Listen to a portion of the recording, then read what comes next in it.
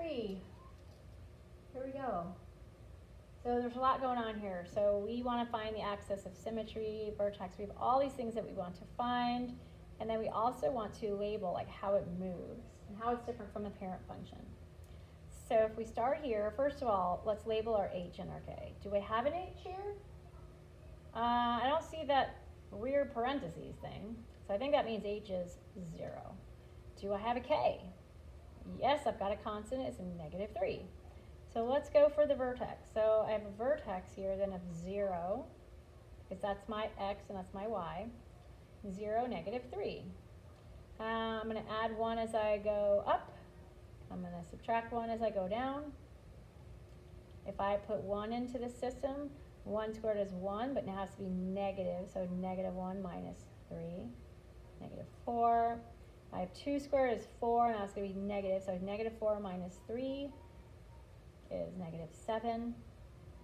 Up here, it's going to be the same. I'm going to mirror my image. I have a parabola. Now I'm going to go ahead and graph it. I'm going to start with 0, -3. I like 0, 1, 2, 3. I'm going to start, 0, 1, 2, 3. Okay. And then I'm going to go 1, -4. 1, 2, 3, 4. Now, oh my gosh, what did I just do? Oh my goodness. Forgive me, guys. That's my pom-pom. I don't know what I was just doing. I think it's because I went back 3 first. Forgive me. Anyway, we all make mistakes. And then if I go over 2, I'm going to go down 7. So I'm going to go like around here. Let's see. 1, 2, 3, 4, 5, 6, 7. It's usually the second to last because there are 8 on most of these. And then if I go to the left, I go back 1 and down 4, back 2 and down 7. It's going to look like that. And it is negative. I got a frowny face. Axis of symmetry. Well, x is equal to 0. It's right on the axis. My vertex I already figured out is 0, -3. Domain is all real numbers. The range is y is less than or equal to -3 because it's sitting on and below the -3 line. First of all, this is reflected. This is flipped over. This is our FL flip, reflected across the x axis. And it's also going down by 3. 1, 2, 3. Next. I have it in the right form. Yay. So now I have an h. And it's going to be the opposite of my +5. So it's -5. I've got a k. Oh, or do I? I have a k of 0. I don't have any k there. So I'm going to have -5. Here's my vertex. 0. And I'm going to go 1, 2, 3, 4, 5, and 0. That's where I'm going to start. This is a positive parabola, so I'm going to make sure I go up when I go ahead and graph it. If I plug in -4, if I plug in the rest, -4 plus 5 is 1, and 1 squared is 1. If I plug in -3, all right, so here's my vertex, 1, 2, 5, and I go -6, -7. If I plug in -3 here, -3 plus 5 is 2. Well, what's 2 squared? Well, it's 4. I get to plug in my rest. Okay, so the information I have here is x equals -5. My vertex is -5, 0. My domain, all real numbers. My range is y is greater than or equal to 0 because of my y value. And I'm going to show you in just a minute. Then we'll do the transformation. So I have my pom-pom here. And let's go ahead and graph the rest. I can go back from 4 and then up 1. I can go back 3 and up 4. 1, 2, 3, 4. I am going back 5. I already got that. Back 6, up 1. Back 7 and up 4. Graph. Now, if I think about where my parent was, which was right here, well, let's go, the transformations. Well, really, all I'm doing is I am scooting to the left by 5 spaces.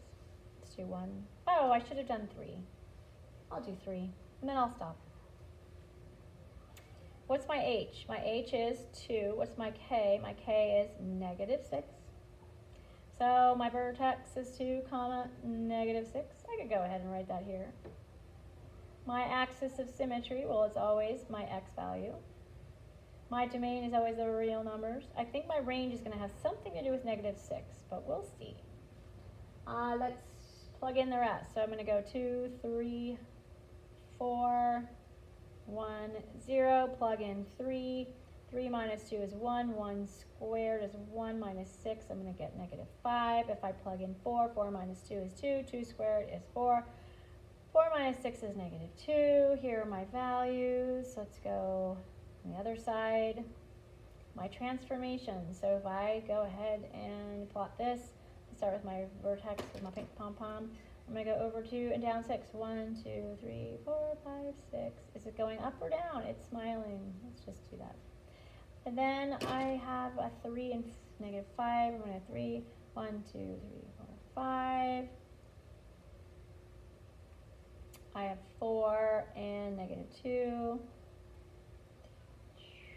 And if I do 1, -5, if I do 0, I'm going to go down to -2. Okay. So that is going to be the range. Is the y going to be greater than or equal to -6? Absolutely. It's all the stuff up here. Transformation. Well, first of all, I went 2 to the right. Right 2. Did I go down? Did indeed. I went down 6. And look at how related it is to that. That's all I'm going to oh, or is it? Oh, man. Okay. Let's at least go to this side. If I'm just really describing the transformation without even really doing anything with the information here. So if I have my -3, my h is my horizontal shift, right? And it's always going to be opposite value. So this is going to be, I'm going to go to the right by 2. And then I got my k value, which tells me up or down. I'm going to go down 1. Over here. Ooh, look at that. I have a coefficient next to my x squared. It's 4. That's kind of big. I'm actually going to get stretched out. Stretched by 4, a magnitude of 4. And I'm also going down by 5. Over here, I've got a fraction. I know it's going to go down. So I know that that's going to be not a stretch, but a compress. Compress by a half, right? I'm also flipping it. Ooh, this is a triple whammy.